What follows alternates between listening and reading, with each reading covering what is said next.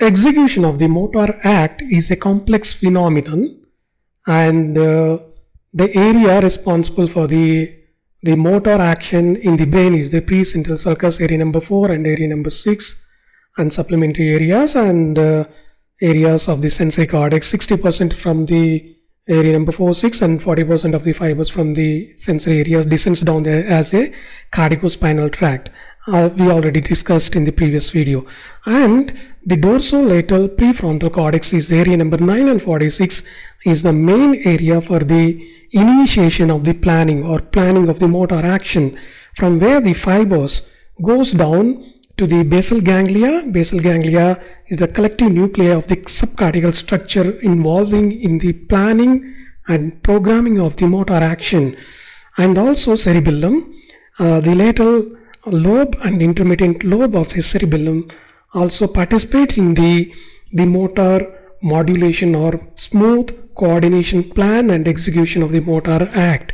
So in this illustration, the connection shown from the various directions from the various areas, and the main function of the basal ganglia in order to receive the copy of the motor information from the planning area number 9 and 46 and sends back to the motor cortex, whereas the lateral cerebellum also receives some copy of the information from the motor cortex as well as from the planning area 9 and 46 and sending the information back to the motor cortex.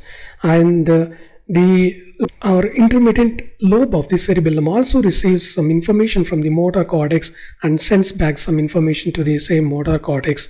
And however, the main function of the cerebellum is in order to receive the information from the proprioception from the body, as well as receives the copy from the planning area and motor cortex and matches what is the extent of or motor act is required for the muscles. So that is how it plans and executes the smooth coordination of the motor function and sends the final copy to the motor cortex.